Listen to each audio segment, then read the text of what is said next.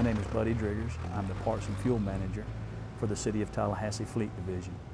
We do have an environmental mission, and that is that we take into consideration all technologies when we're making purchases or when we're looking at everyday practices that we have, whether that be from the technician standpoint or from the parts standpoint. What can we do to bring technology to the forefront to help us do a better job of what we're doing and still meet our needs, but also to help the environment.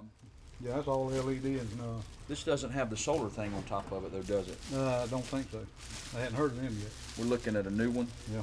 A new style strobe that's going to have a it'll have a solar panel right in the top of it, and it'll help offset it'll keep it from eating up the batteries. Right, right. So, A fleet, we really emphasize the green aspect of trying to find out what equipment we can buy, what processes we can use that are also environmentally friendly.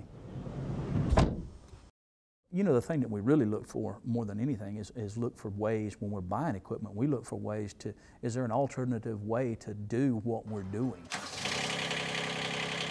One instance is a bucket truck that we have. We bought a diesel-powered bucket truck, but we also ordered a little pony motor on the back of it that runs, it's a lot smaller engine that we can run on biodiesel that runs all the hydraulic functions on the piece of equipment.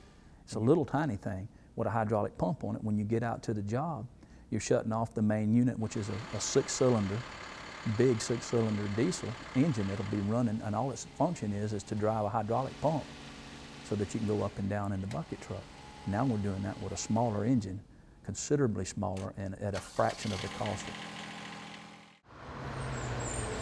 Yeah, right-sizing the fleet is huge because, you know, let's just take into account if you're running a V8 or a V10 Ford and you can do the same job with a little four-cylinder, I mean, you're going to save a lot of fuel.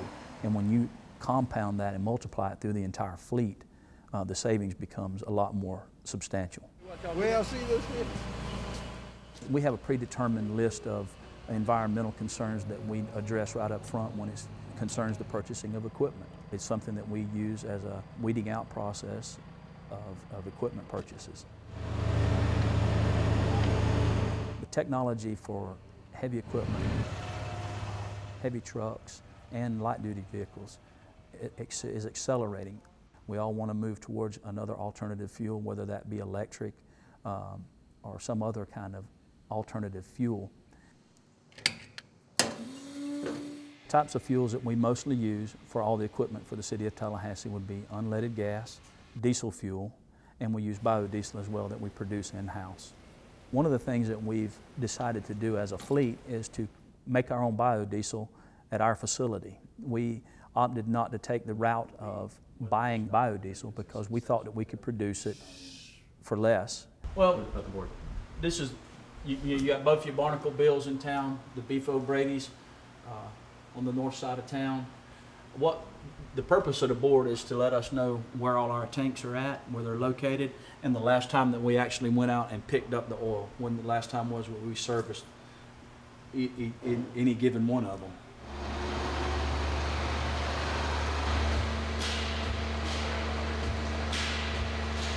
We have a route that we run, and we have multiple containers at restaurants and drop-off sites throughout the city and the community.